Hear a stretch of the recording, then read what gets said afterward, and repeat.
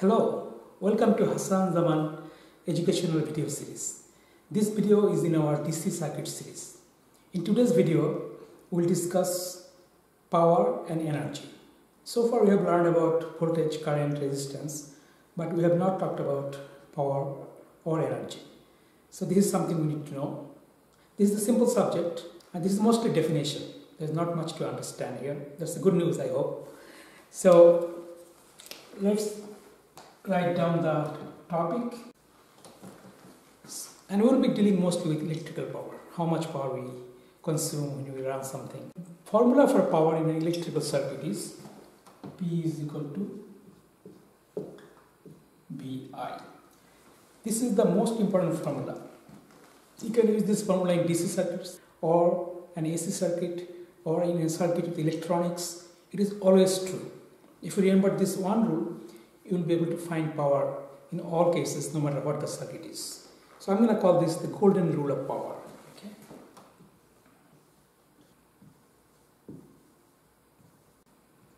Power basically tells you how much energy you are burning per second, and the unit for energy is joule. So how many joules of energy you are burning per second, and that is called power, and the unit of power is watt. Watt. If you write E for energy, E is equal to, if you multiply power times time, you get total energy, because power is energy per second. If you multiply by number of seconds, you get total energy. Joule, unit of this is watt, and unit of this is time, seconds. That's basically all about power. Let's say we have a circuit with a battery, 12 volt, and we have two resistors. We call this R1, R2. Let's call the current is I. And how much will be the current? These two are in series, okay? So total resistance is 6 ohm. The current will be 12 by 6. 2 ampere. How much power this battery is giving away? P is equal to VI. Power V times I, that is 12 volt times I is 2 ampere, 24 watt. The resistance R1, power is, what is the voltage here? I is 2 ampere and 2 ohm. V is equal to IR, so it will be 4 volt. And what is the voltage here? 2 ampere times 4 ohm, it will be 8 volt. So this part, the P battery, and this is PR1, is 4 volt times 2 ampere, V times I,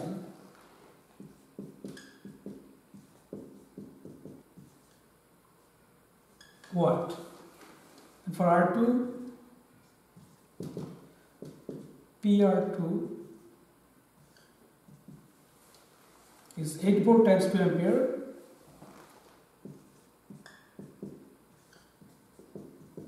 16 watt. You see the power given out by battery is 24 watt, and the power consumed by these two resistors is also 8 plus 16, 24 watt. So in a circuit, the amount of power supplied equal to amount of power consumed. There are a couple of other forms of power equation for resistors only, that they don't apply to any other things, not voltage source, not a transistor or any other thing. Only applies to resistor. The other form is power is VI, and for resistor V is equal to IR according to Ohm's law times I, so we get I square R. And there is also another form for resistance, VI. V is V and I is equal to V over R. So that gives you V square over R. So for only for resistors, you can use this formula I square R or V square over R. But if you have used just V times I, you would get the same answer. But problem with these two, you cannot use them for anything else. You can only use them for resistors. I have learned the golden rule of power is P is equal to VI, but there are two variations for resistors. And we have also discussed like power supplied and power consumed. We need to discuss a bit more on that topic, like who is supplying power or who is consuming power.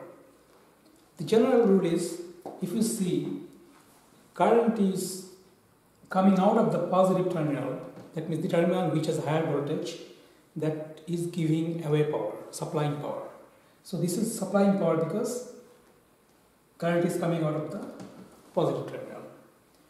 And here current is going into the positive terminal, positive higher voltage side of the resistor, so it is consuming power.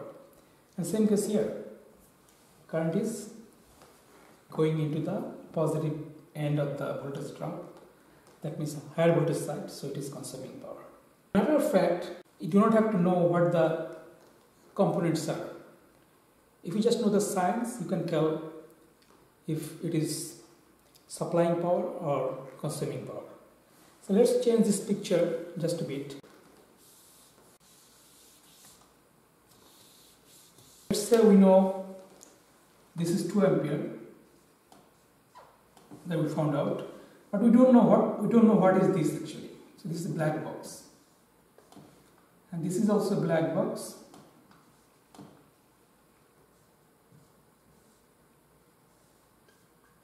So all three are black boxes, but we know the signs. So this is plus, minus, this is plus, this is minus, this is plus, this is minus. From just this picture, you can tell which one is supplying power and which one is consuming power. For this element, you see current is flowing this way, it's coming out of the positive end, so this is supplying power. And here current is going to the positive end of the voltage, that means it is consuming power. And same here. And this concept is very powerful, you can apply it in any case.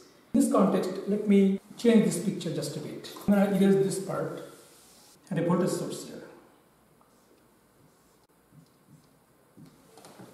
Is it supplying power or consuming power? Current is still 2 ampere flowing this way. It is actually consuming power because current is flowing to the positive end.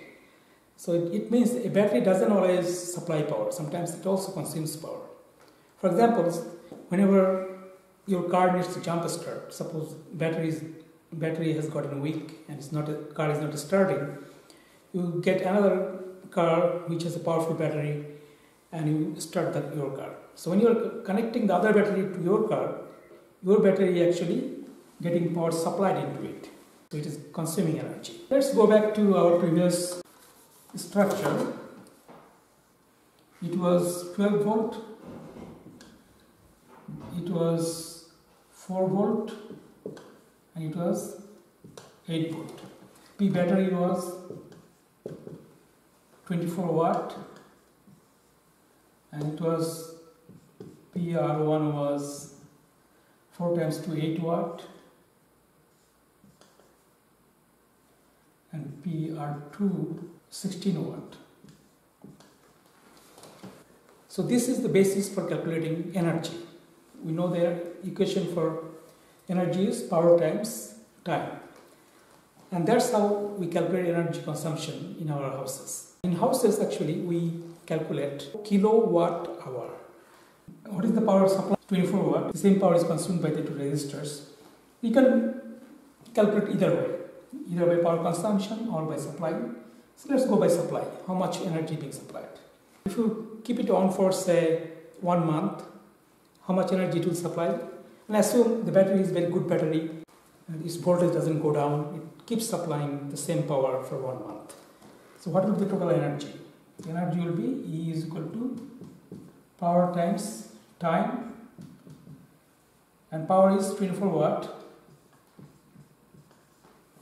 and time is 1 month. that is in seconds it would be 30 days times 24 hours. Each hour has 60 minutes and each minute has 60 seconds. So this many watt second, okay, and watt second is joule, but we will not go into joule here. We will remain in kilowatt hour. So power is 24 watt and 30 days and each day has 24 hours.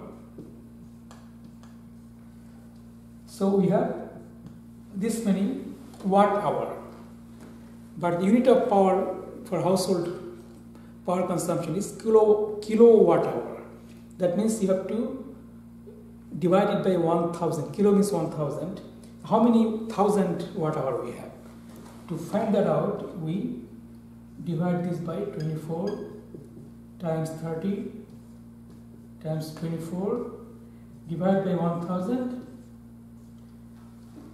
It was watt hour, now it is kilowatt hour, and that's the unit for household power.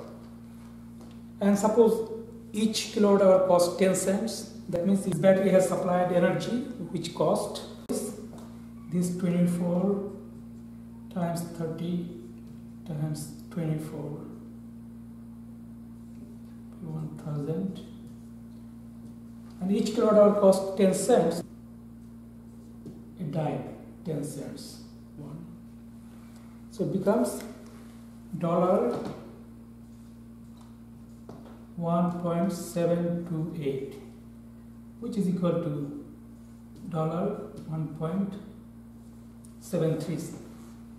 So if this battery supplies power to these two resistors, which could be two light bulbs, for a month, and if each kilowatt hour costs 10 cents, by the end of the month, whoever gave you the battery should charge you this amount of money. Get the picture, how to calculate energy. Just multiply power by time. And in this case, we are not converting to joule, which is the standard unit of energy. We are converting to kilowatt hour, which is the energy used by electric companies to supply power to our houses. So hopefully this discussion was useful. I encourage you to watch our future videos. Thanks for watching.